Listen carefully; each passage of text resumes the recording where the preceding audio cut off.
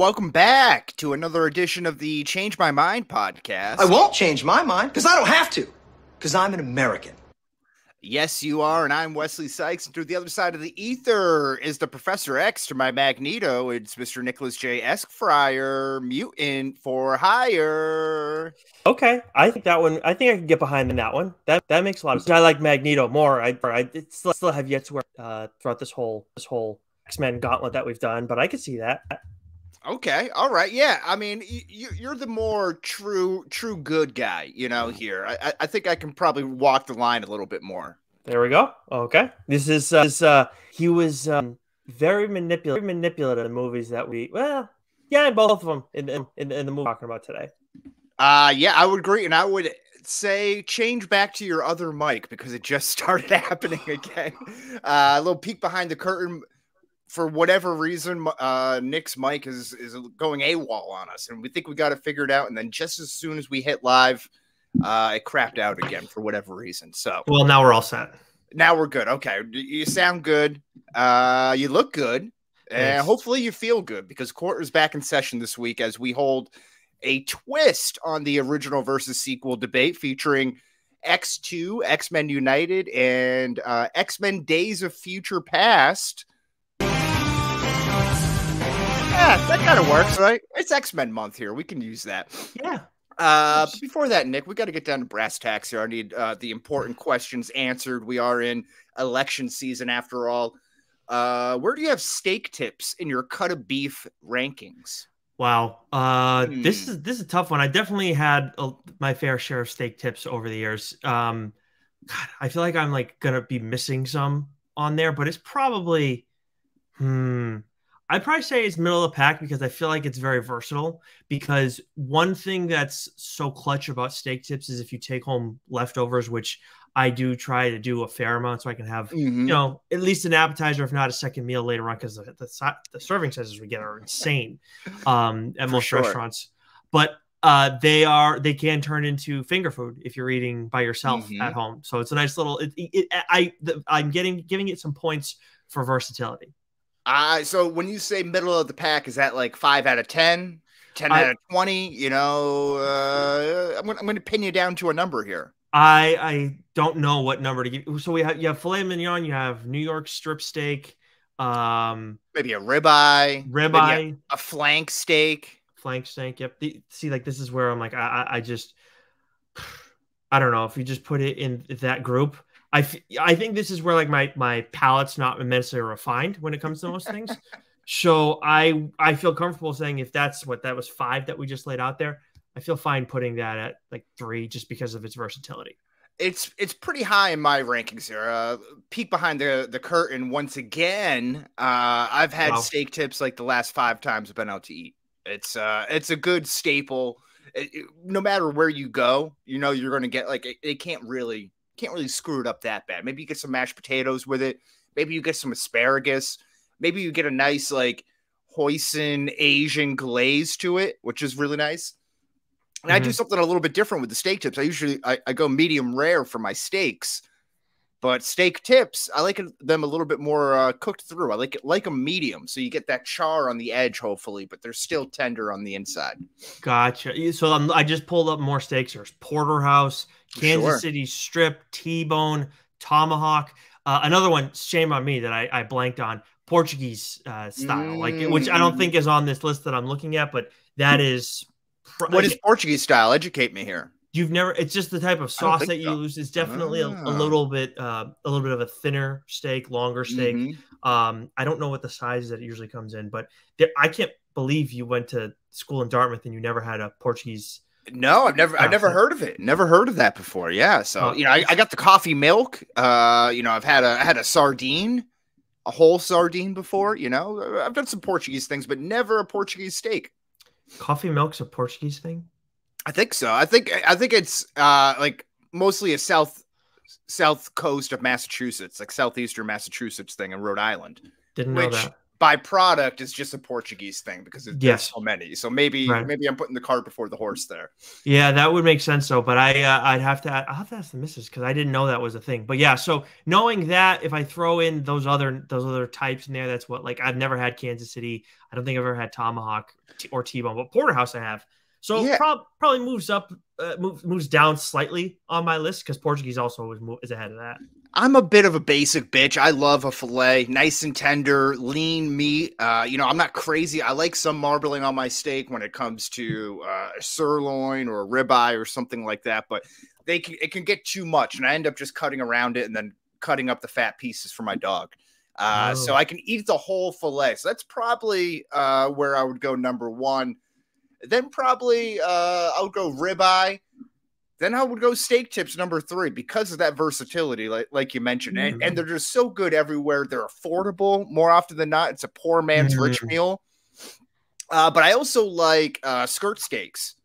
Very long and thin. They're great for tacos. You put some black diamond seasoning sauce together, which is kind of like a soy sauce, Worcestershire type sauce combination. It's really good. But yeah, so definitely top 5 for the steak tips for me. I'll tell you what, in terms of like the way it's like the consistency, Portuguese style steak is probably closest to skirt as you bring it up. Okay, all right. Flank steak, also a pretty thin steak as well, I believe. But you'll know better than I do when you try it. I was going to say, so you spent some time in the Midwest. I've only really spent time in the Northeast, which, to my understanding, is where steak tips are most prominent. I thought this was like, really? A good thing to have on every menu, but people don't really know it. I don't know. I feel like that was available out there. I feel like I definitely had it, but I will say we definitely went to our share of steakhouses, like, as a team, and like that it would bring recruits to this specific steakhouse too. I got brought there as a recruit, and you got like, that you were told, like, get the nicest thing on the menu because it's like being paid for. Sure. Yeah, exactly.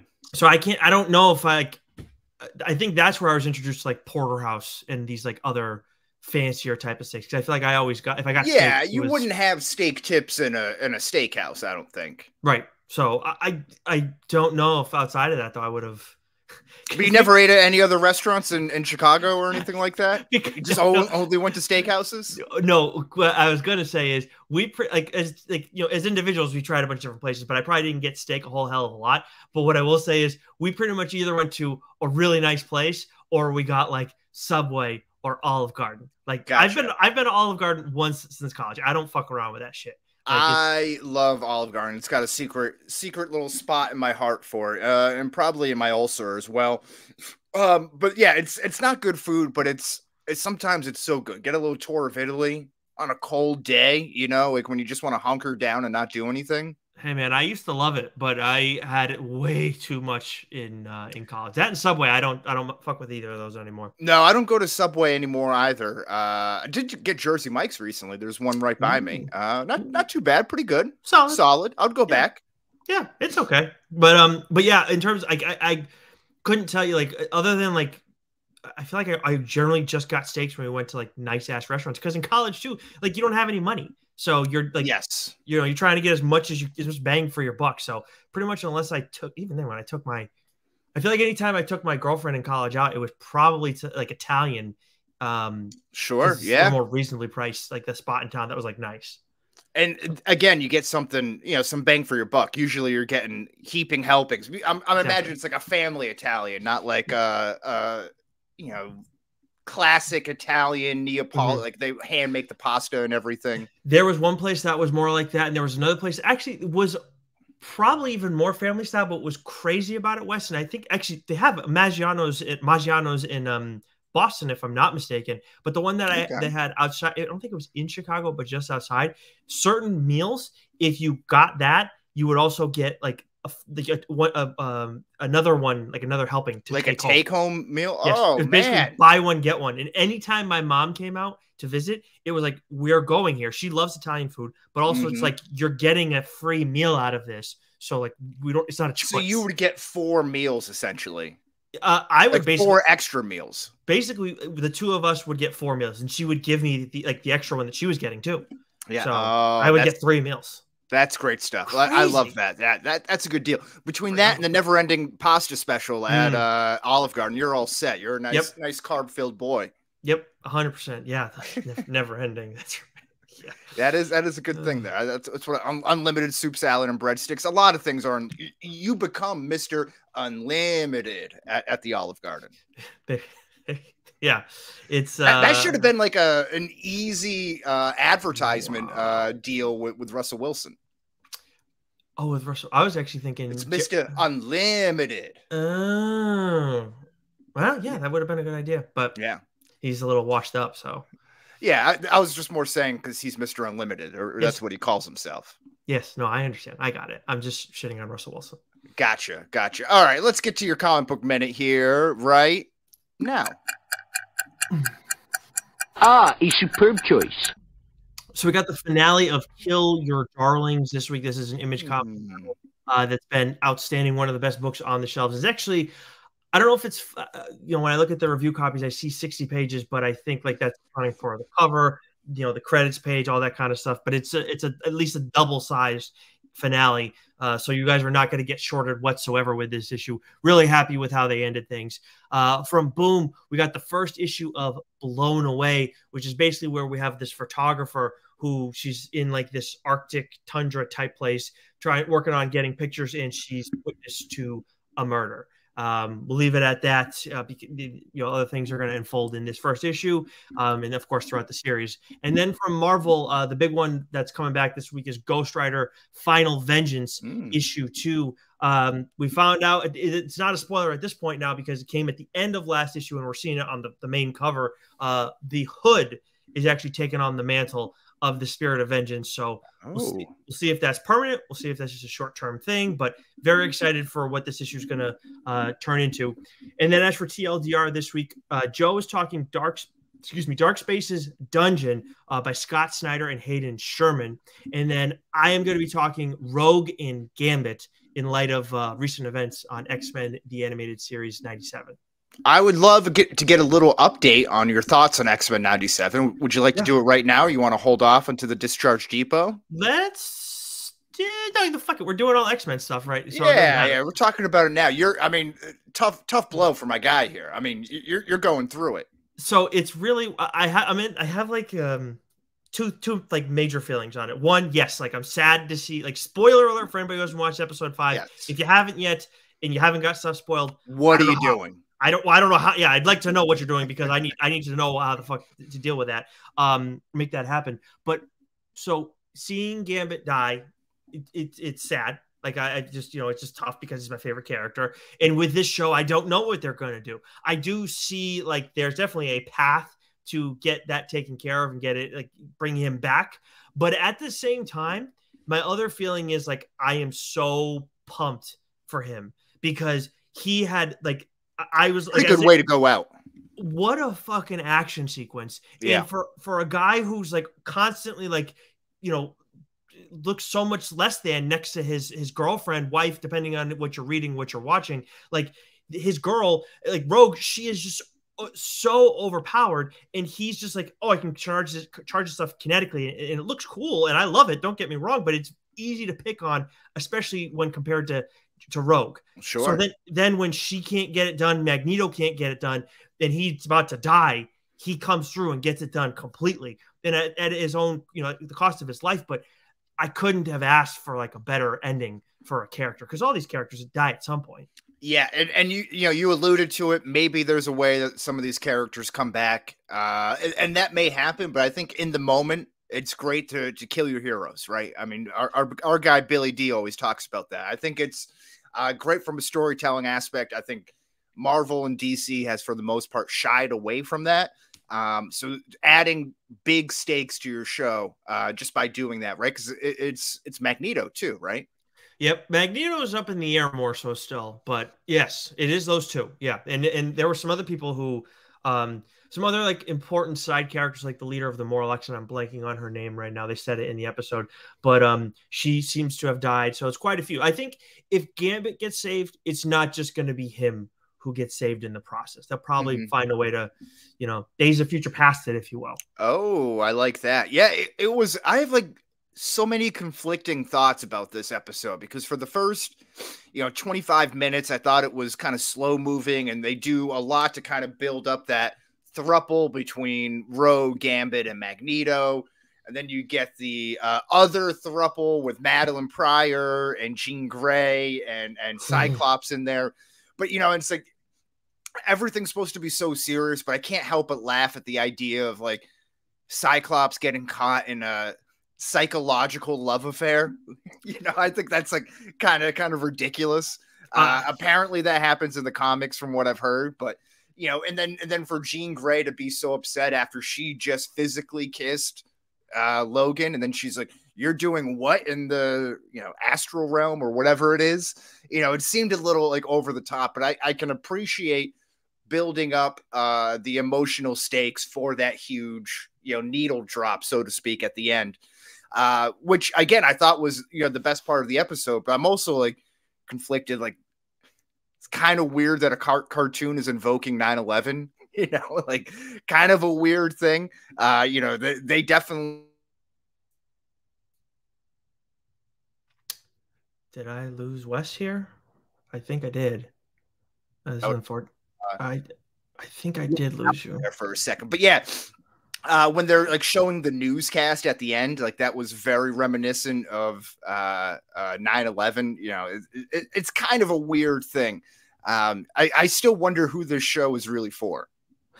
Sorry, I was trying to figure out who got lost there. But either way, yeah. Oh, there you go. Yeah, I mean, I've seen it like mentioned elsewhere. Like it's like a part of history. So I mean, it's gonna get like other stuff gets brought up, and that's gonna happen. So yeah, it is.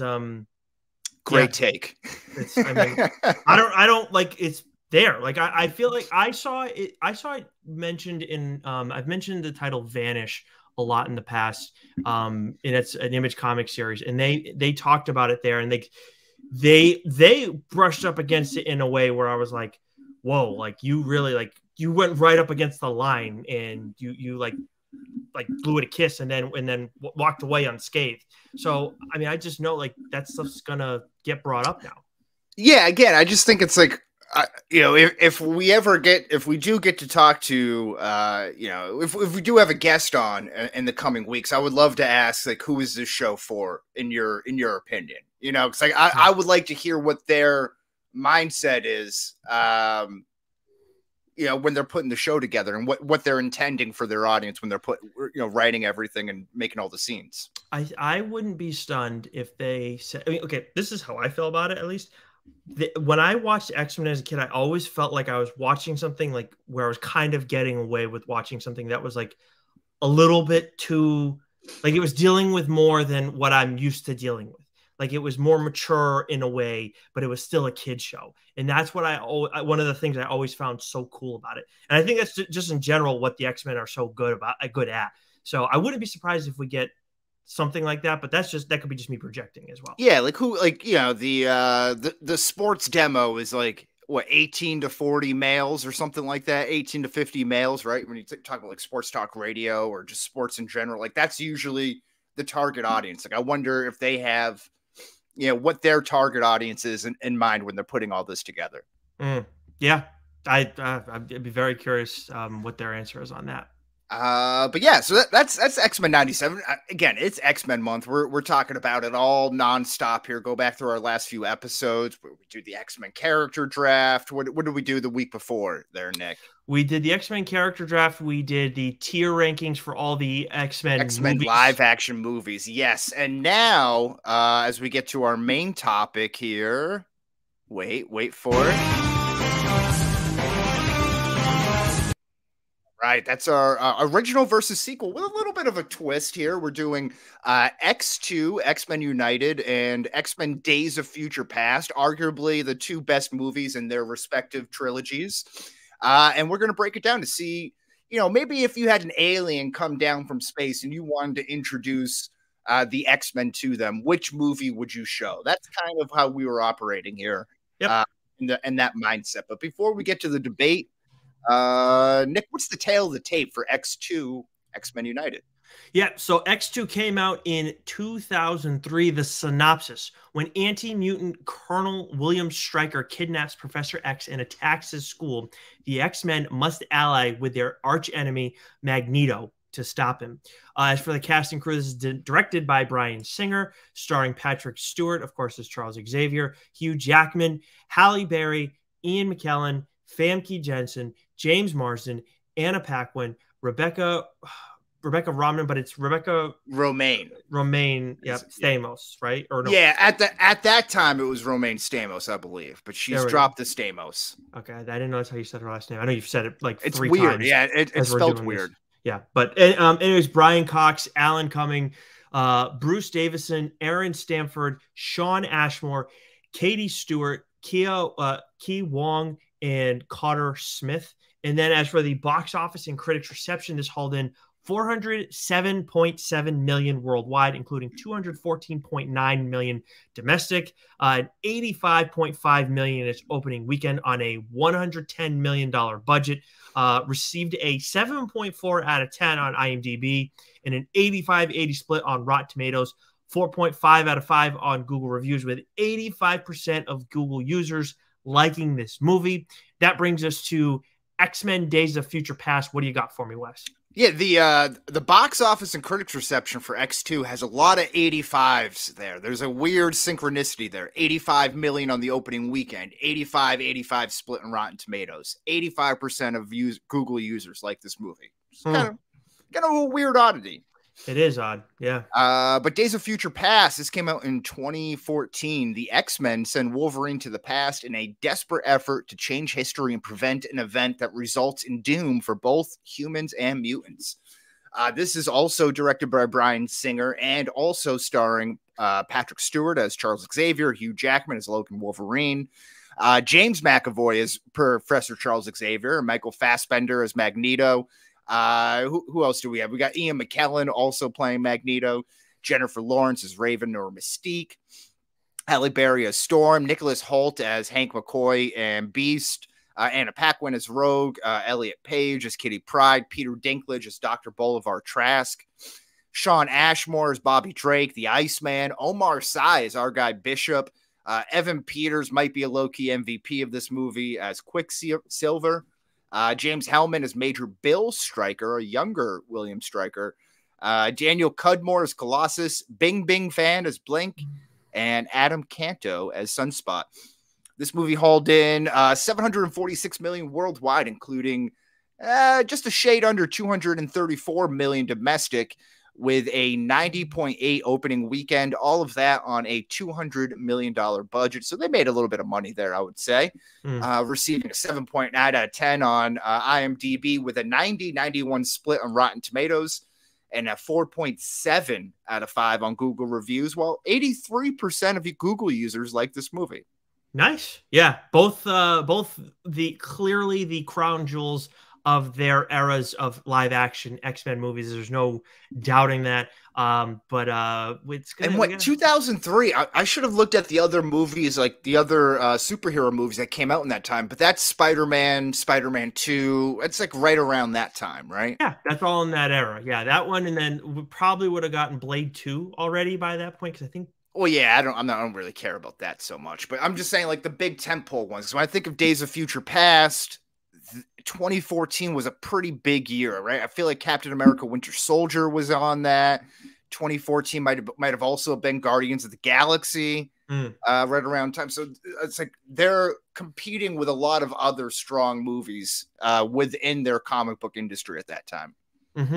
Yeah, it was definitely at that point in time, it was definitely tougher for X-Men movies, but First Class had definitely pushed things in the right direction for the X-Men. But then this, of course, ran with it. But kind of similar how those, I feel like with those first two, with each era of the live action X-Men. Absolutely here. So just to refresh everyone at home, we're going to each have 60 seconds to present our opening arguments. And then we'll each have 60 seconds for our 4 debate questions, with an option to retort to our response for 30 seconds if we like. Some decline, some sometimes we use that 30 seconds to roll into a larger argument that we would like to make into our 60 seconds there. But it is up to the lawyer, the prosecutor, the defendant, whoever it may be, how they want to use their time. Yep, 100%.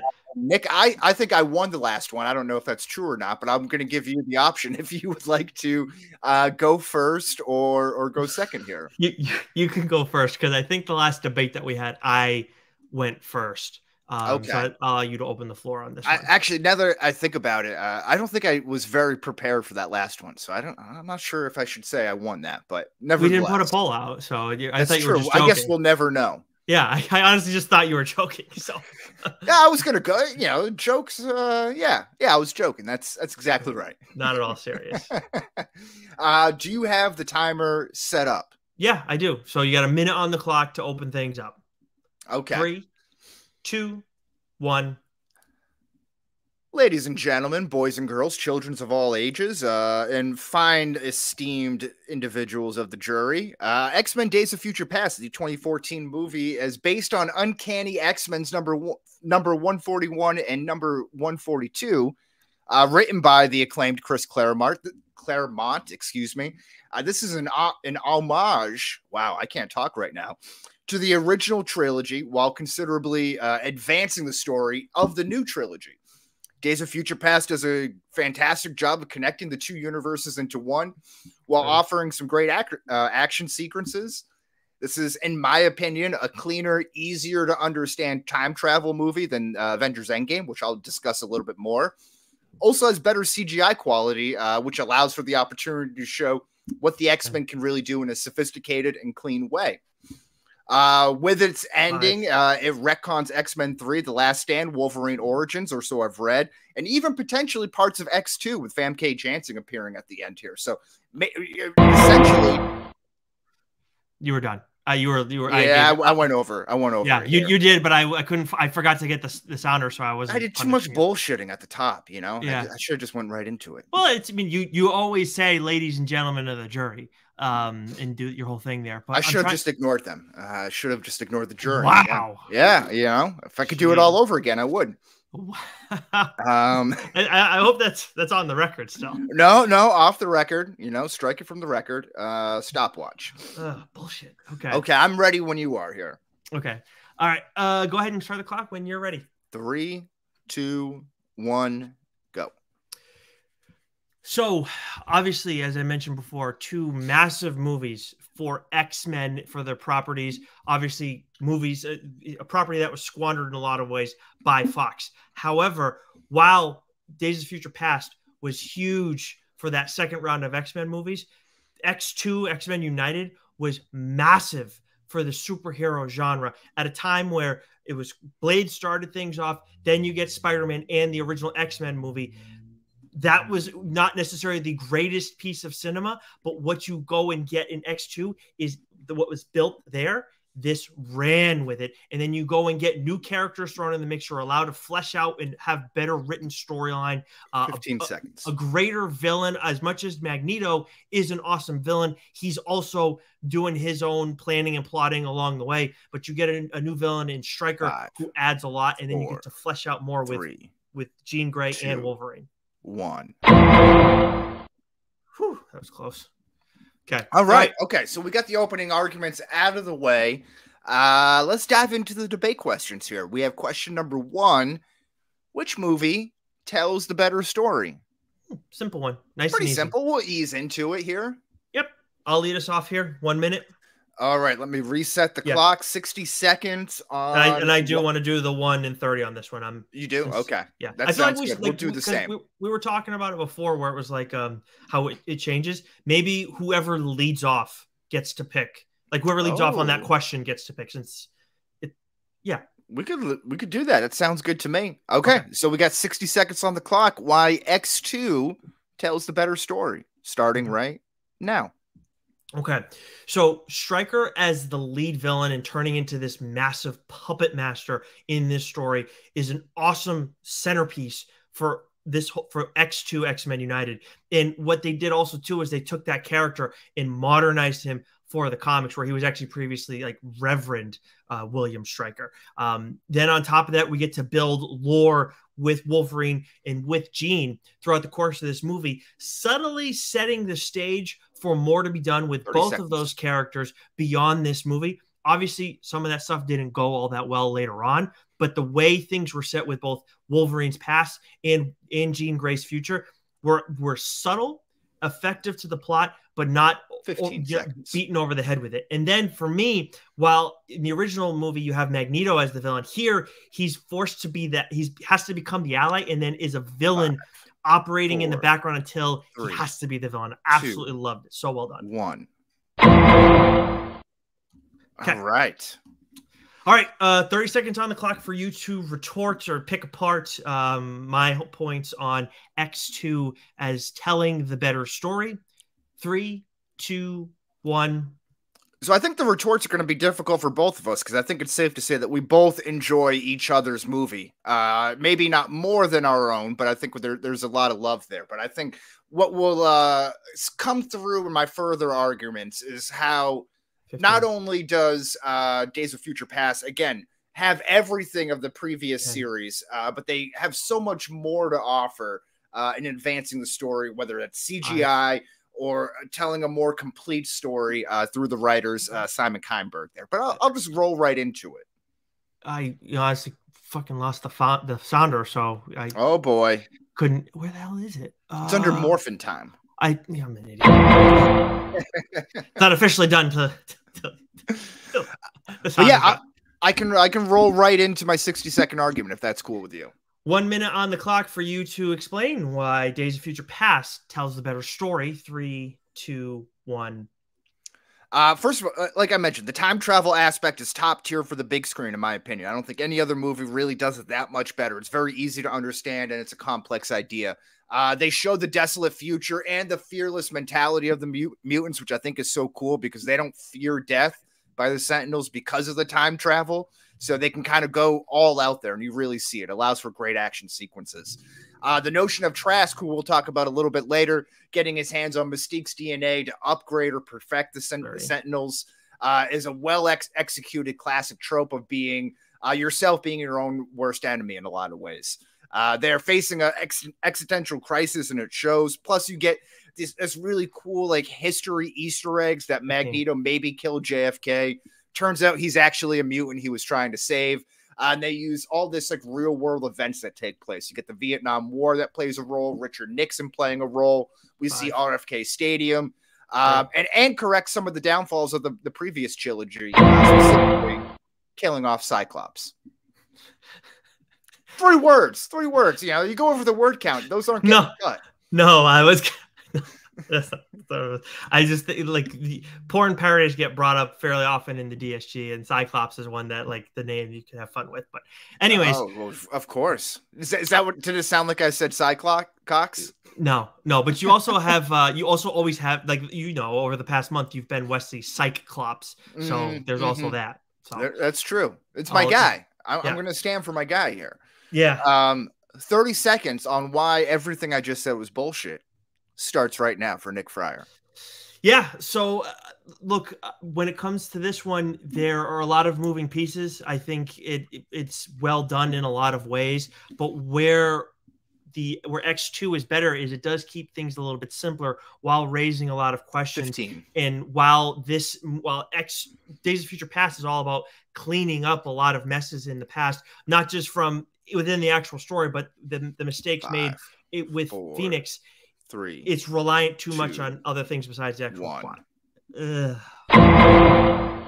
That was tough. That 30 seconds goes quick. It does. Yeah, it does. All right. So we got question number 2 on our list. Which movie might be my favorite features the better standout scene? I obviously there are 2. We know which ones jump to mind, but I was a little presumptuous when putting this question together. I assumed on your end who it would be, but maybe I was wrong on that. You're not wrong, but I have other things to bring up on top of that from just like awesome scenes. So I'll just leave it. Well, it is the best singular standout scene. This is true. Not plural. This is very true. I have plenty on that. Don't get me wrong. I have plenty on that. All right. So you are leading off on this one because I went first last time around. Do you want to do 60-30 or do you want to do full 90? No. Let's do 60-30. All right. 60 seconds on the clock. 3, 2, 1. Please note the old adage for everyone listening at home that if you have 2 QBs, you don't have 1. And that's essentially what Nick just laid out before we got started here. But Quicksilver's jailbreak of Magneto is the preeminent scene to show off the speedster's powers. You know, it's essentially the same. He's what Barry Allen should have been in The Flash. He's annoying. He's quick. He's kind of ADHD. He's a young kid in this. He's quirky. He's fun. But he's just way more palatable than Ezra Miller's performance there. 30. This is also set to a great soundtrack, Time in a Bottle by Jim Croce. Just a fantastic needle drop moment there. And it's really an opportunity where Peter shows off the strength and control of his powers at a relatively young age. And what's interesting, it's shown from his perspective, which is a change from when he is introduced, where he's kind of zipping around his basement. You see it from everyone else's there. You get a great display of his powers from vibrating the glass on Magneto's cell to the Whiplash comment saying his mom knew a guy who used to, move metal, to him taking out Pentagon guards in a prankster-like fashion. It's Morphin' time! I try to summarize that in 60 seconds there, but I'm not even sure if 60 seconds is enough time. 30 How long was that seconds. scene, actually? I should have timed it when I was watching it earlier. That's a good point. That's a good point there. I would say it's over a minute. From just the action bit, like from the song moment. Yeah, it might be less than a minute then. I don't know. Anyways, so I got 30 seconds, right? You have 30 seconds, and it starts right now. So I mean, the first thing is the biggest thing I should say is like this isn't even the best Quicksilver scene. That's like we get one later on in the next X-Men movie, and that's the one that people talk about more so now. And obviously, that's part of the fact that that isn't all that great. So 15 seconds. So while yes, you have that, you're also we want to talk about citing, me bringing up 2 quarterbacks. You're citing things kind of outside of that scene. Just want to bring that attention to everybody's attention as well. 3, all set. Thank you. 2, 1. What do you mean? What did I bring up that wasn't in his? I'm just grasping at straws here. Yeah, I didn't think that was very strong. Whatever happens in Apocalypse is not as good as what we get here. That I don't know. I don't know about that. He's going across the whole building. I mean, they wanted to do it again, which is a credit to the quality of the scene. Of course, they had to do it again. But yeah, I don't know. I don't know. Okay, so now you get 60 seconds to explain your favorite standout scene singular on X2. Let me reset the timer here. 60 seconds on the clock starts right now. So Nightcrawler wasn't just a great scene. It was a tone setter where you have this hype coming off of the original X-Men movie. And it's like, okay, how are you going to build on this? How are you going to make it better? And right away, it's like, oh, wow, this is a million times better because the CGI is nowhere near where it is now. It wasn't even anywhere near where you got with Quicksilver in Days of Future Past. It's 10 years apart. And you have, with this, they executed the powers of Nightcrawler 30 seconds. So well. And it was like, it felt so just like all the Secret Service guys, you felt so out of control. But when you watch Kurt, of course, he is very much precise in control throughout all of it. And for me, what's so important there too is you're introducing a character who loyal X fans know. Obviously, they're going to care big time about how he's portrayed, but also those who aren't as familiar with him and know the other characters better makes a huge impact on them. Whew, I almost didn't get that in there. Jeez. Got a little tongue-tied. Yeah. All right. I hear you. Yeah, we got to be on the ball here. I think, I'm a little tongue-tied myself today. Yes. I'm so quick to agree with you on that one. But 30 seconds on the clock for you to shit talk Nightcrawler attacking the White House. 3, 2, 1. Yeah, this is tough because, like I said, there's so many things that I love about this movie, preeminently the Nightcrawler and the White House scene. I talked last week about how I had the X-Men 97 toy with him with the suction cups on there, so I was a big Nightcrawler fan. I also think this is like a great way to open a movie. I think that's probably what's working out for it in the best way. It's very early in the movie. It sets the tone right. If I was Nick, that's what the argument that I would have gone with. It's a great tone setter for the movie, but yeah, he can't argue his way out of a paper bag. So, are you serious? Yeah, that was legitimately the first thing I said. No. This wasn't just a great scene; it's a great tone setter. No, that was a knock towards yours. No, Nick. Now you're putting words into your mouth retroactively. Yes, that's exactly what's happening. Maybe I should have listened closely. Anyways, I can't think of what the saying is with Felger and Mazzo. When the hosts aren't listening. There you go. Thank you. Yes, there you go. Simple. There you go. Shows how much I was focused too much on the clock. Oh yes, of course. Wesley Side clocks. Excuse me. Oh whoa! Not a thing to mess up. All right. So question number 3 turns back to me. Which movie did a better job of conveying the core X-Men? Yes. So do we want to clarify this at all, or do you have your argument? I mean, I just assumed like the core X-Men for their respective movies, but if we want to do the crossover characters. Yeah. I mean, I have a lot of notes on this, like a healthy amount of notes. Whatever direction you want to go with. I just wasn't sure if we want to clarify. It doesn't matter to me. Whatever you prep for is good. Yeah. I mean, we talked before about different ways we could have gone about it, but I think this is just this, like, if we could have done like broken this question down into like 3 more, and we would have just been here too long. Yeah, absolutely there. Okay, so you're starting us off, right? Mm-hmm. Okay, 60 seconds on why X2 conveys the X-Men better than Days of Future Past right now. So one of the big things for me is you have better use of certain characters throughout these movies. You have a better use of Wolverine. You have a better use of Mystique. And I know Wolverine does go back in the past, and obviously that's significant. But what's so great about Wolverine in X2 is he has the metal claws still, which it's infinitely sexier than his bone claws. And then on top of that, you get to see him go full berserker mode, where he's very much more of a wild card in that movie, because he goes after all of Stryker's guys, takes them out when they invade the house, and then he leaves Stryker to die. I've spent a lot of time with Wolverine, but obviously massively important. Better use of Mystique. When she gets that guy, the prison guard, into the bathroom when she seduces him, amazing. That is perfect use of her power. And that's to get Magneto out. And that's the other scene that was awesome. Amazing use of Magneto's power. Amazing use of Magneto in general, where he can be an ally, but you absolutely can't trust that guy. And then on top of that, too, we get the abuse of Kitty, Colossus, Nightcrawler. We talked about him a ton, right? So great range of characters. Talked a lot of Wolverine, but it's necessary. Yeah, I mean, in both cases, he's such a huge aspect in both movies, right? 100%. Yeah, I mean, he like when you think of X-Men movies, it's Hugh Jackman's the first guy you think of. It's not even a question. All right, so you have 30 seconds on the clock to say why X2 X-Men United didn't do a good job or good enough job of conveying the core X-Men. 30 seconds. 3, 2, 1. Yeah, it's not that I think that X2 didn't do a good job of conveying what the core X-Men are all about here. I think we just get a wider range, a wider bandwidth in Days of Future Past. We get old and young Charles Xavier, old and young Magneto. You know, we get old and young, in a sense, Wolverine. You know, and then we get a full cast of characters that were present like during the 90s X-Men 97 series that I think makes it more enjoyable experience for me rather than your typical group of X-Men.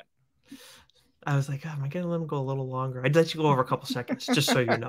Oh, just nice. So that was sweet of you there. Yes, I thought you were closing in on the end. So I was like, I was landing. I was taxiing, you know, I was getting right down to it. All right, 60 seconds on the clock for Days of Future Past here. Yes, which does a better job of conveying the core X-Men. 3, 2, 1. Yeah, I mean, building off what I was just saying, you know, not only do you get the older and younger versions of Eric and Charles, but you get this like really cool group of X-Men that really gets time to show their powers in like the most extreme ways possible. You get Blink, Warpath, Sunspot, Bishop, Colossus, and Quicksilver. And like I said, everyone really has a moment to just showcase their full power set. because their lives in the world depend on it. You're when they're going up against these like crazy Sentinels. You get the complicated friendship between Eric and Charles. And again, that's displayed on two different timelines there. You have Wolverine being a classic badass, albeit not in like a typical fashion, like Berserker type fashion that Nick mentioned. But you also get the best use of Mystique here, probably into the Jennifer Lawrence era, where she's like that wild card, good, bad. You don't really know. She's not really on any team there. And she's utilized really well here. But yeah, that's it. I also didn't mention Kitty Pryde, but yeah. I was like, okay, he's there. I'm not gonna. You're like, also like, wait a minute, no. Yeah, Kitty Pryde was there, and what I didn't know about this, and you know, it was like reading some or watching some YouTube videos. It kind of does like the Easter egg thing, all that kind of stuff, the new Rockstar type stuff, and they were talking about Days of Future Past. And they said that there's a Rogue cut. Are you familiar with this? Yeah. Yep. See, I never knew that there was a longer cut. I remember just one day watching on HBO or whatever. I'm like, I don't remember these scenes in here. It's like a little more Rogue, a little more Bobby. And I'm like, wow, this Iceman stuff is like really sick what they're doing here. Yeah, so I thought that was really cool. But I didn't know that was like a director's cut, like Batman v Superman sort of thing. Yeah, there's I think with the first X-Men also, I have like the DVD that my dad had was X-Men 1.5, I think is what it was too, like the extended edition. But yeah, and by the way, I was blown away when I went to go watch Days of Future Past in preparation for this. Didn't realize it wasn't on Disney Plus. That was the only one. Yeah, HBO Max. It's the only one. I wonder why that is. Probably because they're still getting a decent chunk of change, and probably because HBO sees value in it. Yeah, probably. Yeah, I guess so. That's the only reason I can think of. And when you own those movies, so if you're Disney, right, like you own all the rights, so I assume you're leasing that out to HBO Max. I believe that's how it works. Yeah, I believe the streaming service pays for it. Yeah. All right. Good for them. Good for 30 seconds for me. Yes, sorry. 30 seconds to tear apart my answer. Starts right now. So, well, Days of Future Past gives you a look at all these characters that we've seen in other X-Men stories over the years, where you're talking comics, the comics. It's more of like we're spraying. We get like little clips, little moments of all of them, and it's very cool. 15 seconds. But in X2, while we get to dig into a lot more of these characters, and some characters who we've seen on the big screen, some characters who we hadn't, like a Nightcrawler or maybe Mystique, where in various ways we get to dig into them or put them on center stage and put them in different positions, like a Magneto or a Wolverine. That was like the first like retort where I was like, yes, like this is. I got it. It's all clicking for me up here. What I wanted to say came out of my mouth. It gives me a great amount of respect for people who do live broadcasting. Because I know they're just reading from a teleprompter in some cases, but in some cases you got to be on the fly. Yeah, it's I had to do a couple of NBA games recently, I guess this season, and I was like, oh, like this is something I never wanted to do, and like the first time it was a lot easier the third time than the first, but wow, is it hard. Yeah, and even doing like play-by-play stuff when you have like all the information in front of you, you know, like I remember like filling in for someone when I was interning on the Cape League and like doing a radio broadcast. Even then, it's not like you have to worry about anyone watching you, or like you can literally read from, you know, the media guide or something. But it's still, you have like, you're inundated with all this information. You don't really know where to go. And then baseball moves still is like so slow, but it's still pretty fast. Yeah, it's just I don't think, you know, it's funny enough, I don't think I've ever broadcasted in a baseball game ever. I've done football, like high school football, and in basketball I've done high school and I've done NBA. But it's so like when I did the play-by-play for like high school basketball, I was like, holy shit. Like, yeah. I was getting money, so like that's why I wasn't saying I was saying yes to it, but it was also like, oh, this is like people who do this, man, like it is such a tough job. Like in being an analyst is tough too, don't get me wrong, but to me it's just like night and day which one's easier and which one's not. Yeah, absolutely. I've done like high school hockey games with you know, my old coworker there, Rich, and you know, he would do the play-by-play and I would do the commentary. And even in the commentary as like the B-roll, you know, you don't really like, you know, I'm not a huge hockey guy, so you know, some of these games I've never seen before.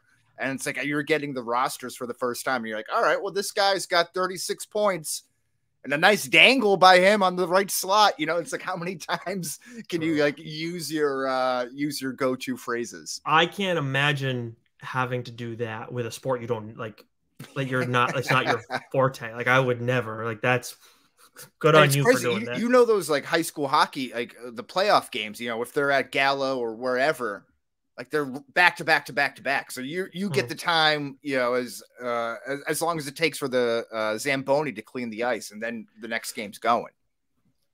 Oh yeah. Yep. It's like a full schedule of games on a Saturday, you know. I actually did a lot of hockey writing at the Standard Times when I was there too, which was I actually had fun with. I learned a lot. Yeah, for sure. It's just like it's just not my speed. It's not for me. There's a big difference in writing about something and then having to do a broadcast of a game. I mean, yeah, it's not even you have time to figure out what you want to say to sound smart, like you know what you're talking about. Yeah, and I mean, in doing like a show like this, where you like for sports, we have to break stuff down. Like in my opinion, I mean, I've done it a lot more than I have, you know, calling a game. But I feel like it's just exponentially easier, at least in the analyst role, because you're doing a lot less. But yeah, I would agree with that for sure. And you can give your opinion. Like, yeah, like when you're doing play-by-play, we're going way off the rails here, but you're like trying to paint the picture. Oh yep, yes. You know, and it's like you're trying to make sure every detail, and you're thinking of like what the audience is hearing you when you say or whatever. You know, you want to make sure it matches what they're seeing. Yeah, you know, an analyst is like, all right, I've got these stats that I want to bring, you know, and I got these talking points here. So if I can remember that, I'm good. And I can lean on those talking points. Mm-hmm. Yeah, it's yeah. But hey, kudos to you, because I'm not sure if I could handle the bright lights of a TV set. So yeah, thanks. Anyways. Yeah, well, let's get back to the debate question where we hate each other. I can't believe you did hockey. That is tough. Yeah, well, you know, it's an opportunity. Yeah, it's like $200. Of course, I was like, of course. Right, dude. Yeah, I mean, the radio money for the high school stuff was probably the best paying stuff that I had. Yeah, in comparison, right? Yeah, yeah, because not only that, like we would like for writing about a game, like we have to. The job doesn't end when the game's done. Like you have to do more afterwards. You actually write the damn thing. Whereas when you're calling a game's done, you're pretty much done. Yeah. You're the big shot on campus there too. Yeah. Oh yeah. 100%. Yes. Mm-hmm. Yeah. Anyways, yes, we have gone off the rails, but I'm glad we went off the rails. Yeah, it's good. That was important conversation that the audience needed to know. For us at least. So we got one more question left for X-Men United versus X2 X-Men United versus X-Men Days of Future Past. The better villain. You are leading us off on this one, Weston. Obviously, it's loaded. It's not like we just have one villain in each of these, but yeah, exactly. So this will be pretty good here. I'm excited for it. 60-30 or 90? Let's do 60-30. All right, sounds good. 3, 2, 1. So yeah, for Days of Future Past, I think the villain is clearly Bolivar Trask and his Sentinels, which is very interesting. The Sentinels are super powered at this point. They don't have to even communicate. If one Sentinel absorbs the power, they all do. So that's shown pretty cool between the Sunspot and Iceman scenes where those Sentinels kind of use the powers against them that would be, you know, the exact opposite of the element that they are. Very cool. But Magneto also has his heel turn moment, and that's truly badass when he's ripping up RFK Stadium, tearing out the bunker of the White House, throwing Wolverine into the Potomac River. And then, of course, this is like a classic Magneto moment, right? Is when he takes all the guards' guns and turns them against him. I'm sure that's in your movie. I'm sure that's in X-Men. I'm sure that's in The Last Stand and First Class and everything else as well. Right. So very, very cool. But Trask and the human element here is what I think makes it most interesting. Look at that. Whoa. It took 4 questions, but we finally nailed it right on the nose there. All right. I will take my 30 seconds to break your stuff down. All right. That starts right now. So while Bolivar Trask is very much a major concern throughout all of this, and obviously the lead villain in a lot of ways, and like you mentioned, you have Magneto in the background, and obviously Mystique has got her own thing going on too.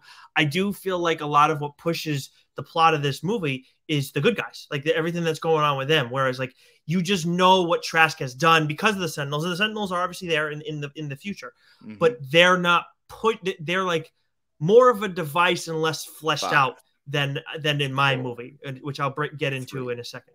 All set. 1. Thank you. Got to play that. You can roll right into my. All right, your 60 seconds. It starts right now. So obviously we have Lady Deathstrike, who plays as like the lesser bad in this one, which is kind of cool. I've talked about how she wasn't done necessarily the best in terms of justice towards the comics. Magneto, who ends up being the ultimate chess player and all this, very cool, and I love what they did with him here. But Stryker is the major villain here, and he is very much pushing everything along throughout the story. He does a great job in terms of like taking control of the mutants, utilizing that. It's very much like it's very much of a problem. And then throughout the course of it, you get the link with him and Wolverine that's pushing things and making you wonder what's going on with Logan. What has he done in his past? We know it's checkered, but you don't know. And he has a much more prominent presence throughout the course of the movie, like an active presence, than Bolivar Trask does in Days of Future Past. 15 seconds. I'm actually all set at 45. I've said what I Okay. Yes. All right. I love that. Anything else you want to add? Anything else you want to campaign for in your final 15 seconds? If I didn't say before, but Magneto. No, I'm just sorry. You can say. Did I mention Magneto's escape scene? No, I did in the last point. I did. That was like the other one that I had under the major scene or whatever. Like, that's awesome number 2. But you have the opening scene for X2 is also in the future. Very cool. Again, out in DC with Magneto and that whole standoff there. Very cool as well. But it's no question that was Quicksilver there. Oh, I mean, that's That's what you think of. It's not even a question. But like as I was rewatching, I was like, oh, this opening fight scene with getting to see Bishop and Colossus gets worked. I will say he gets worked in that movie. He does, but what can he do? He's just a big metal guy, and he's not even. I heard, I don't know how true this is, or if this is just some like fan nerding out here, but I could have sworn I saw on Twitter they were asking about the strength between Colossus's steel body, the adamantium steel in Logan, and the why am I blanking on it? Black Panther. Oh, Vibranium. Thank you. And which was the strongest? And I think it went Vibranium. Now I'm just blank. Adamantium, and then Colossus. He's like basically the Tin Man. I think that's doing him a little dirty, but yes, I still agree with that he's the third on that list, but I think it's convenient that the one that's been more prominent in the MCU is number 1. Right, yeah. Once we get some more Wolverine love, maybe in the next coming months or so, that changes on the power rankings there. A lot's going to be changing with, we're already seeing it with X-Men 97. But anyways, for sure. I don't want to rob you of your final 30 seconds before we get into our closing arguments here. So you get to pick apart my arguments and everything for the better villain between these two movies. 30 seconds, Wes. 3, 2, 1. Yeah, like Nick mentioned, I think the feud, I would say, I just wasted too much time trying to think of that word, between Stryker and Wolverine is the main through line of the X2 X-Men United. It's really Trask's influence spreads across timelines, ages, generations, and his influence is actually what pulls Stryker to continue doing what he's doing, because he's working underneath Trask in Days of Future Past. God, feud. I will say, I know you didn't have a chance to rewatch this for this argument, but I think you should, if you will rewatch I do want to rewatch it soon. Yeah, I do it, because I think you'll rewatch this and be like, okay, I can see. Well, because your stance on Fassbender versus Magneto. Obviously, you think Fassbender is versus Magneto versus Ian McKellen. Yeah. So I know you obviously feel like Fassbender is better, which I can understand that argument any day. I'm like, it depends on the day for me. Do you feel like Ian McKellen, I know we talked about it recently, but I'm just curious, your view on it. Is it not even close, or is it no, it's close. It's a conversation. It's why Fassbender couldn't be unrivaled, right? Because that's what I was vying for last week. But after the conversation, right, it's clear he's got a rival there. I think he's a great adaptation, especially because we see an older Magneto in the comic books and the animated series. So I think it works in that fashion. But I just think having Fassbender speaks with such like conviction in every role that he does. He like commands your attention on screen. And it's like a quiet confidence, which I think is, it parallels nicely to Magneto. Yep, absolutely. I was okay. Thank you for clearing that up. Shame on me. They're both great. They're both great. He's in another comic book movie too, the Killer, which is like a French comic. Yeah. Have you watched that yet? I don't forget if we talked about it. You did. I still haven't watched that yet. Shame on me. I need to. No, it's good. It's not great, but it's good. Got it. And it's a Netflix movie, if I'm not mistaken. I think so. Yeah. Yeah. Anyways, all right, we got 45 more seconds to make a closing argument. I believe I am first on this. Yes. Let me pull up the clock here. Reset. 45 seconds. Closing argument starts right now. I think now, as you guys have heard the whole argument get fleshed out and our thoughts on play-by-play commentary, that you'll see that where X-Men 2 is better is not just because it did so much 10 years sooner, but it's more technically sound in a way in terms of how it tells the story and the characters that it highlights and the development with those characters that we love. Whereas with Days of Future Past, it does tell a good story and you do have cool characters, but there's a lot of like little bits and pieces with everything. Whereas we're not sinking our teeth into a lot of different stuff, which those are things that translate over time. It doesn't matter when those movies came out. So that is why X2 is the superior X-Men live action movie. God damn, that was right on the nose, Nick. That was great. Wow. Lucked out there. All right. 45 seconds on the clock, Wes, for you to make your closing argument. 3, 2, 1. If you love Avengers Endgame, Avengers Infinity War, this is the movie for you because X-Men Days of Future Past essentially does what Endgame did before them. Maybe like 7 or 8 years before them. It's paying homage to the original trilogy, which was great in its own right, while advancing their story in their own trilogy and correcting some wrongs that the fans didn't really care for. Again, X-Men 3, The Last Stand. You know, I've been told and going through some readings that Wolverine Origins also gets retconned. You know, it could even parts of X-Men 2 could also have been retconned with Famke Jensen appearing at the end. You know, maybe that completely gets rid of the Phoenix saga there completely. So maybe she never even gets possessed by the Dark Phoenix. Fine. So, you know, very interesting thing, but while expanding the universe and seeing great mutants with powers. Fuck. That's when you don't have the book report finished and you got to go up and present to the class and you're like looking around for words and you're like, where? And you're like looking on the board trying to find something. Oh man. God damn, didn't land that plane the way I wanted. I'm losing this one. I feel like double size periods. In 1.5 inch margins. Yeah. Oh yeah, margins. That's right. Yes, margins. I was thinking spacing, but that's that too. Yeah, absolutely. Yep. Yeah. There's a lot of ways you could do it, but yes. So that concludes our original versus sequel debate, which that is still very much the case. And this is as much as a sequel and sequel. It's original trilogy versus exactly sequel. Yeah, so you know it's a little bit of a twist here, you know, but we're all about twisting, we're all about shouting on the Change My Mind podcast. So much so, block your ears because we're about to shout it from the rooftops. It's the Discharge Depot.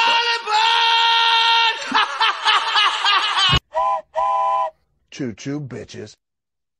All right, Nick, what'd you do this weekend? Did quite a few things, Wes. All of it pretty much in Portsmouth, New Hampshire over the weekend. Oh, how far of a trip is that for you? That is about a 45-minute drive. Okay. But we decided to get a little Airbnb stay for the weekend because we were celebrating a little bit. And it was perfect. Like the place that we got was so nice because we were able to just walk around all that downtown area and see everything and even walk into Kittery, Maine, because there's like a bridge right there in downtown. It was kind of cool being able to just like, it's like adding an extra 5 minutes to our walk and we'll just go over the border and check it out. So sure. Why not? Yeah, it was a fun time. I love Portsmouth, New Hampshire. It is one of my favorite places to visit. I would say in New England, kind of a hidden gem in New England, I feel like. It's Yeah. popular, but it's not Portland. You know, there's what else is right on the coast there in New Hampshire? We actually did go into Portland for the last day of it too, just to kind of bounce around. And I like Portland, but like I don't, it's not like, yeah, Portsmouth's just, the thing about Portsmouth is you have a whole area that you can walk around in, and it's got a ton of different types of restaurants, and cute shops and everything too. And but I also love like, I honestly, it's like I don't know what it is, but I like kind of the architecture and the vibe and everything of it. So Like old New England style. Yeah, it's yes, and it's a city like where obviously we have Boston, we have Portland, but they're like where it feels like Boston but smaller, and just the downtown area, like that's primarily where it gets very different when it can get different when you get outside of that area. Not that it's bad, it's just not the same. So yeah. Anyways, but yes, there are. I mean, I think of Kittery's obviously a nice town. You got Kennebunkport, that's up in Maine, not too far north of that. York. Thinking of Maine, I mean New Hampshire. Salem is the place that I think is of. Is it Laconia? Where's all the Laconia is Lake Winnipesaukee, or is that's due north of me, and Salem's more. I mean Salem. Well, Salem is too, but Portsmouth's towards the coast. I'm Hampton Beach. Hampton Beach is there. Yep. Yeah. Hampton Beach is south of Portsmouth. Yep. Which I don't think I've ever been to Hampton Beach, but Laconia is north of me. Laconia's got some nice spots. But also finished season 2 of Invincible, and my only gripe was really just having the mid-season pause. Like I get it that animation's more difficult and everything, but I personally, and I think now no one would say they were alone in this after experiencing what we experienced. It's better off to just give it to us weekly like you planned, or if you want to do it all one drop, do not do these mid-season pauses. It doesn't work. I wasn't a fan of it. Walking Dead, which also Robert Kirkman they also did that, right? Breaking Bad too, right? Didn't they also do that? And I get it with network television. I can kind of understand it. I don't love it though, but with streaming, it very much makes zero sense to me, because it's just like you set the rules. Like you just drop it whenever you want to drop it, as far as I know. So I mean, you literally kill all the momentum. Yeah. So it's just season 3. It sounds like they've already made a lot of progress. Just whatever progress you like, make sure you make all the progress before you give us anything from that season. What about you, Wes?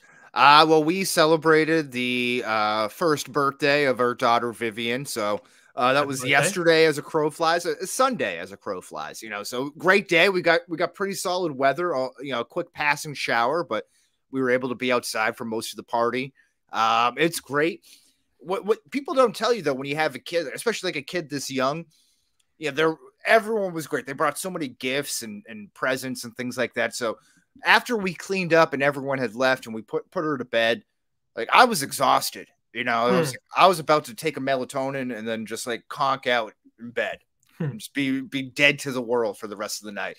But Jules was like, no, we have to go through and open all the presents and then like mark down who gave us what, like you would in like a wedding or something, so you can send out the thank you cards. And it's oh yeah, and you have to go through all the presents at this point, and they're not even for you. It's very sweet, very very nice thing to open up, but they're not like for you. So you're opening up someone else's presents and you're writing everything down, and then do we want to save the bag? Do you want to save the tissue paper? This is nice. Are we saving the wrapping paper? Should I open this easily? There's all these different rules that like I would never consider. So there's a lot of stipulation to it, but that was like, that was that was the ending of the night that I wasn't anticipating. That's good to know for the future. Thanks for sharing. I appreciate it. I mean, the party's great. Having all the families come together. Jules's cousins, who all have kids. She has 3 cousins with 3, 4, 5, 6, 7 kids. In total there, and they're all like under the age of 5. So majority of them all came down. So having all the little Rugrats kind of running around the house and everything was awesome. I'm usually not around that energy, as being the only child in a small family. So his brother was so much older. So that was like, I was never around it. In many ways, it felt like I was an only child growing up, Sure. Yeah, definitely. Like all that like family energy. I loved being at like my friend's house growing up, who had like 3 or 4 siblings, and kind of like chaotic family energy that's going around the house after school. Like I kind of love that stuff, albeit probably in small doses. I'm sure that can wear thin pretty quickly. Yeah, I would imagine for an only child or someone who like in a situation like yours, it's like, there's just it can be fun, but it also can be I know I know how important alone time is for me, and I grew up with a sibling, so I would imagine someone who's used to being alone, yeah, when you have that taken from you. Well, I'm not used to being alone, Nick. No, I know what you're saying. Yeah, but yeah, no, it was a great time. Yeah, good. I'm glad that it went well, even though you had to open up all the gifts after. Yeah, right. That's a big first world problem to have. Well, I mean, I guess that's a fair point too. But anyways, yeah. So that does it. So I want to make sure I give people the proper warning for next week. Will not be same bad time, same bad place, and will not be doing video. Make sure you subscribe to the audio channels if you're not already. Yes. We got something in the works, but you guys know when I do stuff like this on TLDR, I try not to reveal anything till we have it in the hopper. So just make sure you you're subscribed on an audio channel. You'll be all set. You'll get it delivered to your listening device. And we'll just say we're trying to keep the X-Men month going. Yes. But in the event that doesn't happen, I say Civil War exit survey. Okay. The A24 movie? Yep. That out this I think it came out this past weekend. Okay. So it's out now. Okay. All right. Good to know, because I gotta see. You haven't seen it, right? No, I haven't. Okay, cool. And even then, we can still do that after. We can talk after. But yes. We have that lined up for the 29th. Cool. So yeah, one way or the other, that'll get reviewed. We may just bump that up early in the event that things fall through. Right. Okay. Perfect. All right. Awesome. So until next week. Almost bat time, almost bat place, right?